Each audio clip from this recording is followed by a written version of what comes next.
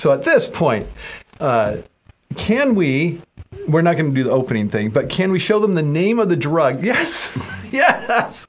That Dr. Gwen Can we say it? I said it perfect last time. Molnupiravir. Hey, look at that. Oh, man. We should do it in harmony. No. No. No. All right. We haven't practiced harmony, but we will be talking about Molnupiravir because it's, as Gwen said, it's a game changer. Sorry. Thought for a second I couldn't hear you. Something's going on there. All right. Enough with jokes about not being able to, I'm sorry, I didn't mean to spit. All right. So now that we covered that and that there was no caramel, let's go ahead and tell them what Molnupiravir is. Molnupiravir. Yeah, let's talk about that. So, what they're expecting. Molnupiravir was introduced by Merck. It is an antiviral medication, meaning that it works directly to inhibit virus replication, I believe. It is in the same class of medications as Tamiflu, which we were trying to remember the generic name of earlier, but we couldn't remember. Remdesivir. Oh, that sounds right. It's close. That sounds right. Anyways, so all those that end in vir are antiviral. So yeah, this is the newest one, and they did some studies on it, and I have published some of the data. The studies are ongoing, but it was good enough that they have submitted their data to the FDA for emergency use authorization. And this would be the first oral medication approved by the FDA to treat COVID. First oral, because they actually have remdesivir, which is an antiviral. Now, is it sub-Q or is it IV? I think it's IV. IV, I believe, yeah. So if you're at risk, meaning like you're over 65 and you're overweight and you have hypertension and you got COVID, or you just got exposed to COVID. Yeah. You go to the emergency department, and I'm sorry, what I'm thinking You're thinking of monoclonal antibodies. Monoclonal antibodies. Yeah. That's another treatment, but it's also, again, IV. You go to the emergency department, you get this, and you have a less chance of getting sick and needing hospitalization. This would be actually something you take by mouth. Yeah. 2 tablets a day or a tablet twice daily for 5 days. For 5 days, yeah. Which is the same as the... Exact same. Yeah. So that's for the treatment. But do we know if it's also good as a prophylactic like we use the antivirals for influenza? You know, if somebody... I don't think they submitted it for that. Those studies are, ongoing, I believe. So right now it was just for treatment. And it was pretty impressive. So the numbers showed that... Makes a difference. Those who got the treatment... 14 versus placebo. So those who got the placebo, 14.1% of them were either admitted or died from COVID, versus those who got the treatment, it was 7.3% were either admitted or died from COVID. So that's almost a 50% reduction in hospitalization and mortality. That's pretty good. Okay. Actually very good. I'd like it better than that. I'd like it better than that too. Yeah, what's better than that? Vaccination. Just get your vaccine ahead of time. Much lower mortality. Maybe we should focus more on prevention rather than treatment. So there are some restrictions. When you look at this medication, it's definitely good to have a treatment, but it's going to have its areas where it's not going to be as ideal. So for Tamiflu, for treating the flu, you need to catch treatment within 48 hours of getting your flu symptoms, right? Yeah. So for the treatment to be effective, and I'm pretty confident that for this one, look at that! Hey, Laura, we missed you last week at the very end of the show. Yeah. You did a super chat, and now you do it in the middle of the show. Thank you. Thanks for the throwback to silent movies. We should have had that so sorry. You're so good. That music they have in the background. Yeah. We should have had somebody playing on the sound. piano. Yeah, that would have been helpful. Any sound at all. We'll send Holly off to learn the piano for our silent shows. We'll figure out a way that. That's right. Okay, I'm sorry to interrupt. But I just had to acknowledge Laura there. Appreciate that. Very happy. Where was I? I was talking about, treatment time frame. So it's probably going to be similar where you need to get the treatment within a certain amount of time for it to be effective. Okay. Yeah. So 14% versus 7%. we're still not happy that it's 7% of people. Now, that wasn't a mortality rate. That was hospitalization and mortality. Okay. I was trying to I don't think when I read they it. separated the two. The primary endpoint was both of those. So in the press release that they put out, it was hospitalization and death. Yeah, and the title of this program is Good or Bad. Yeah. Is it good or bad? Well, obviously, absolutely. Having a treatment is good.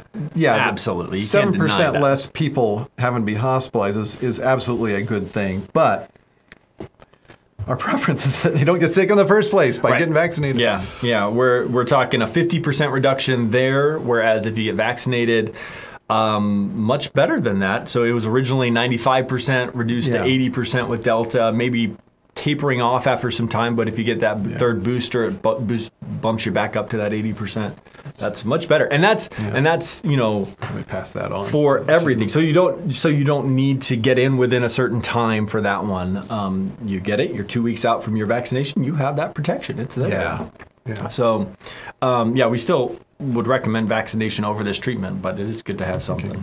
So if there aren't comments or questions on the I already can't say it. Molnupiravir, I guess. Molnupiravir. I think I got it correctly.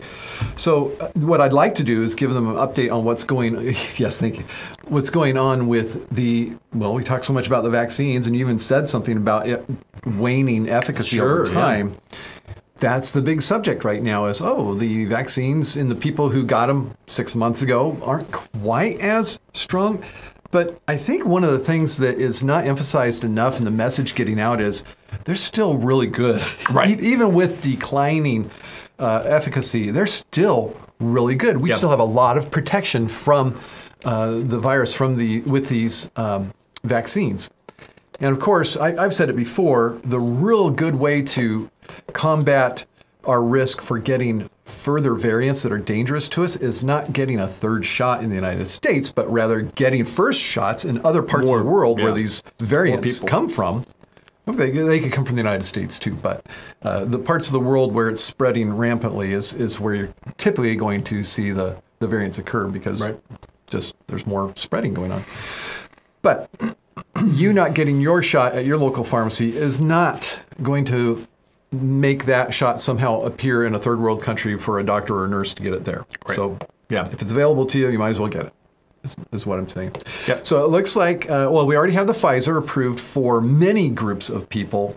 In fact, the only people it's not approved for are super healthy adults under the age of 65 and adolescents, I believe. I don't know if they got approved. They don't need a third. No. So the Moderna shot looks like it will probably be available to the same people, anybody over 65, people who are at risk because of either where they work or where they live, and people who have some kind of especially high risk for it, immune compromise concerns. They'll also be able to get 6 months after they got their last Moderna shot, get one. That's going through the FDA. Right. And then Friday they talked about Johnson & Johnson, and some of us thought that they might say get either one mRNA shot or the other rather than a Johnson & Johnson. And that's not what happened. Yep. Something kind of unexpected by a lot of people happened. They said, well, really, everybody that had Johnson & Johnson, get another Johnson & Johnson. And I think they want it to be a couple months after the first one. Right. Yeah, that's 50-something days. Was. There was a quote from the discussion during the meeting by the VRBPAC, the Vaccines and Related Biologics Products Advisory Committee or Council to the FDA. Somebody had a quote got out saying it should have been 2 shots in the first place. It never should have been a one-shot vaccine. Yeah. And when we saw the numbers come out, that's what it looked like. It looked like one shot of an mRNA vaccine, but they said it's one and done.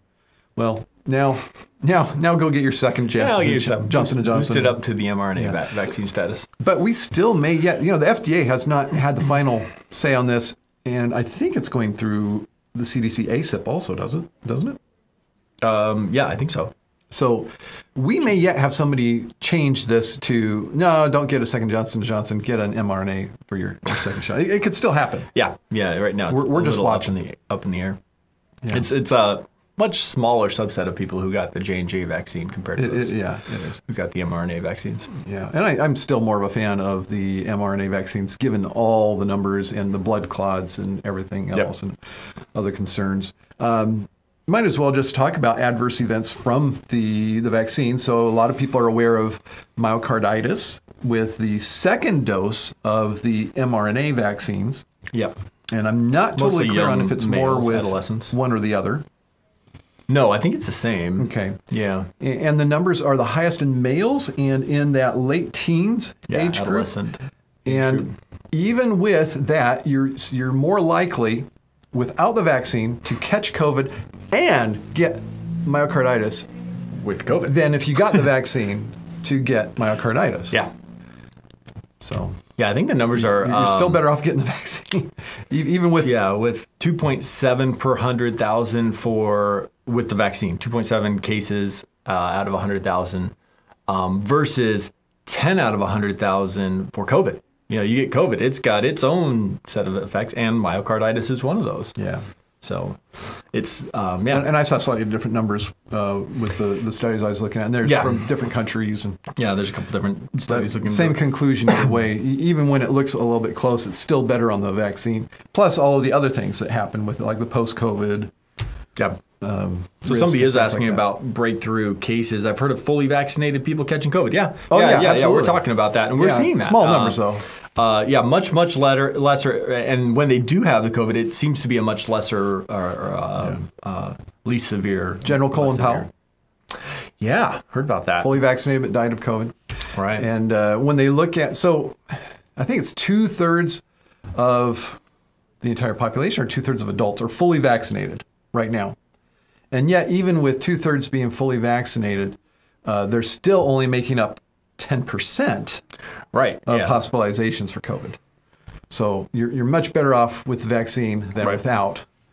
But there are vaccine failures. And I think it's more so since Delta variant.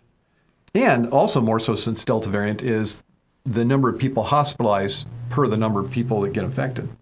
Yeah, that is up. It seems to be a little more. And also it's a much younger group that's getting hospitalized compared to... Which are the people who are unvaccinated more often, so that seems to correlate.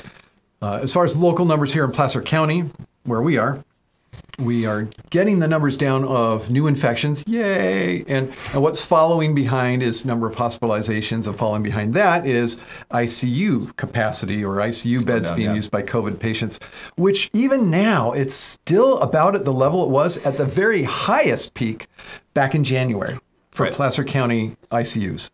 But it's going down.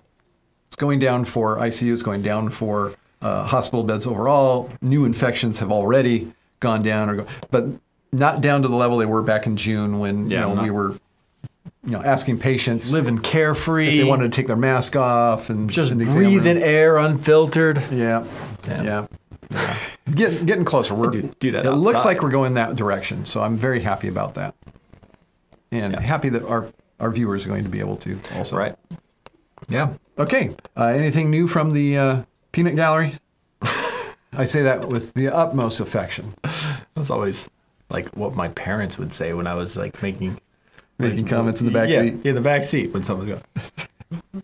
We don't need directions from the peanut gallery. Yep. Yeah. Okay. So with that, we'll have to figure out how to start this video like halfway through for after the fact. But we do appreciate you watching, and we are paying attention to the people who are showing up on Patreon and updating the little scroll at the end where we put the names of the people who want to be a part of the Auburn Medical Group channel, and specifically this live stream. Yep. And you'll see your name there. And for anybody who wants it, that's available to you. Also, this show does get put in front of people's eyes as more people subscribe to it and watch it. So sharing it with people that you think would appreciate our humor, or share it with your deaf friends so they can translate it for you. And for those of you that watch this after the fact, we edited this after it got on YouTube, so you would see the show after we did it with no sound. So. So it looks better to them. That's right. Anybody Good thing they couldn't hear all that cursing. The cursing, that's right. Throw it around here. Anybody that you want to especially thank? Yeah, absolutely. So over at Dr. Green Knight, my blog, often what we talk about on Mondays is put on there. So that's what it was about today, about Molnupiravir. There's a link in the description too. Check that out, and while you're over there, subscribe to that so you can know what's coming on most of the time on these Monday or Monday afternoon chats. Every once in a while, I do release those a little earlier to my Patreon followers. So thank you. Over at Patreon, you can check that out. Yeah. And Teresia Rowatt is one of those. Thank you for what you do. You make it happen. Yes, and I am Dr. Mark Vaughn, or at Dr. Vaughn on the Twitters, and you can find me there. Until next time, Dr. Wayne, Dr. Mark Vaughn telling you to stay in good health. Doctors, thank you for another informative session. Auburn Medical Group is located in Auburn, California, USA. Thank you for participating. Please tell a friend and join us again next week.